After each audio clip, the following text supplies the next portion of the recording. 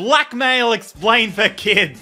Imagine you're a 10-year-old boy who's always dreamed of becoming the star of your school's soccer team. You want to be an attacking winger like your idol Messi, but your coach assigns you the role of water boy, lugging around bottles and towels for other players. This enrages you. Since you never get to touch the ball at practice, you linger around and catch a glimpse of the married coach locking lips with the janitor under the bleachers. You slyly snap a photo and think to yourself, "Goal!"